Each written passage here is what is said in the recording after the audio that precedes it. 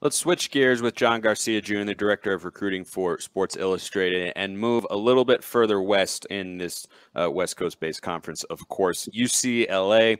Now, here's the interesting thing.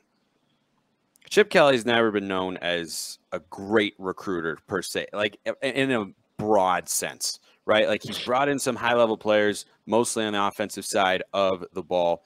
And so we'll get to a defensive guy that his team has coming in the class of 2022 in a second, but you don't think of him as big-time recruiter. You think of him as a really good scheme guy on Saturdays, and that's what he became known for at Oregon. But sometimes he does bring in a high-level offensive player. And so Greg Dulcich is a guy who he got to pop the last couple of years. He's going to get drafted in the NFL. He was a big play tight end.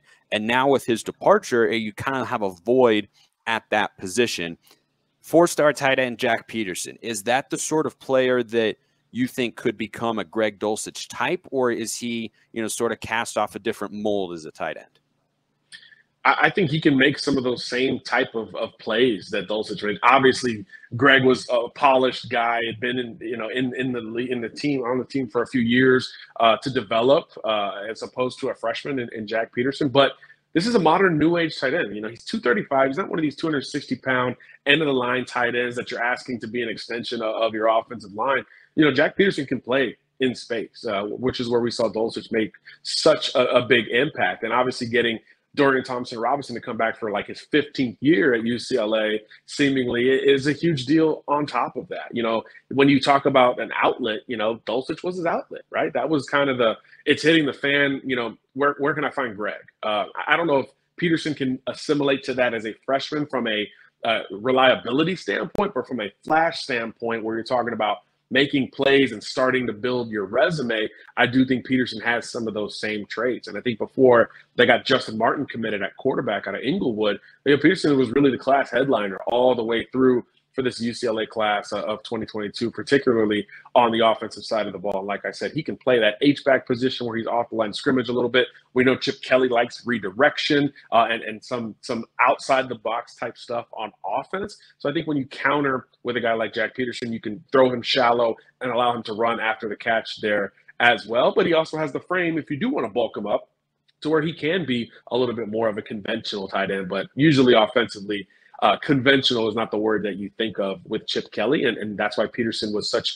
a big target and eventually a big commit for UCLA. I think he makes an impact early this fall. What about Kamari Ramsey, kind of the top defensive recruit, at least in the secondary in this class of 2022, pretty highly rated, 4 stars, got good size. What sort of impact could he make this year for the Bruins?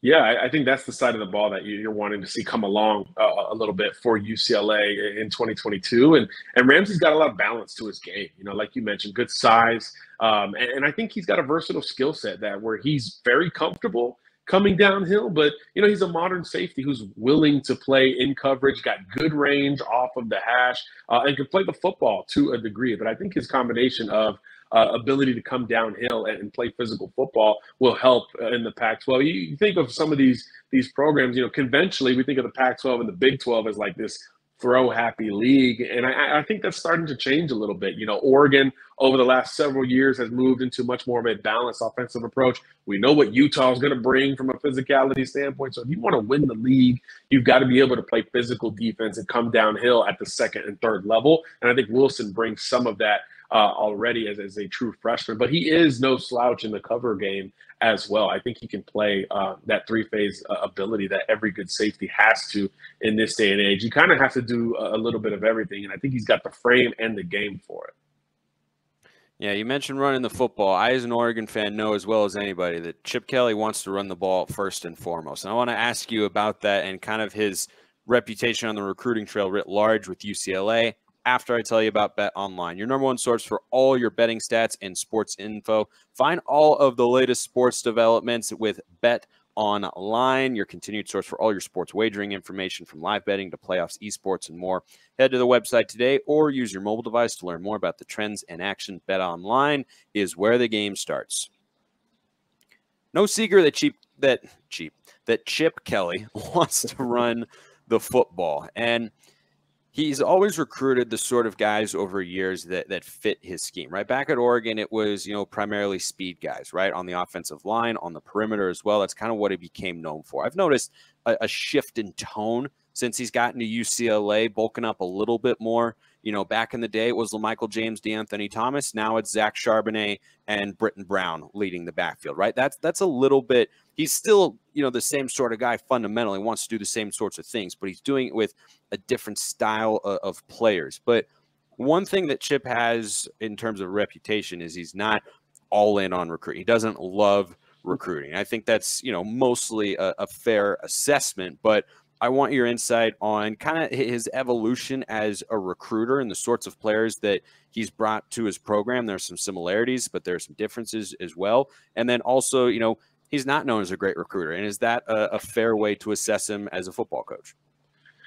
Well, when you see, the game kind of pass him by on the recruiting trail when he happened to go to the NFL right around that same time, really hard to go back on that opinion. And I think, there's a self-awareness element of it as well. I mean, at Oregon, you can recruit nationally. You're the flashy kind of new kid on the block, new school, modern, like every kid loves your uniforms, kind of trendy school. A lot easier to recruit nationally and offensively when you're that. At UCLA, totally different academically, different demographic. You're the little brother in town, much less in your state. So it's a totally different approach. So you go from national to regional. And I think that's where the sort of culture of Chip Kelly was put into question early on at UCLA. The fit was one of those that made you say, oh, kind of like what people were saying about Brian Kelly at LSU. It's like, oh, okay, Chip Kelly to UCLA. Okay, we'll see how it goes. And I think he's subtly adjusted to that, where he is recruiting more regionally. Obviously, the state of California, incredibly fertile, but you got to go into Arizona. You got to go into Vegas. You got to go into Bishop Gorman and pull prospects out of there as well. So I think he's made that approach to a more regional one, but you still have to recruit nationally if you're UCLA. And I think that's where the Chip Kelly offer doesn't have the same weight with this generation recruit like it did 10 years ago. UCLA becomes, oh, this is a nice academic offer, Pac-12 football. We're in LA, which NIL will help a school like UCLA. The perception of marketing in that city obviously can help you. But overall, it's not the same weight. It doesn't carry the same weight as it did at Oregon, where that offer felt like a big national offer, where now all of a sudden the Ducks are immediately a contender for me. Well, UCLA is like, oh, this is a nice offer. Like, maybe I'll take a visit, as opposed to that Oregon offer where it was like, I'm definitely taking a visit to Oregon. Like, this is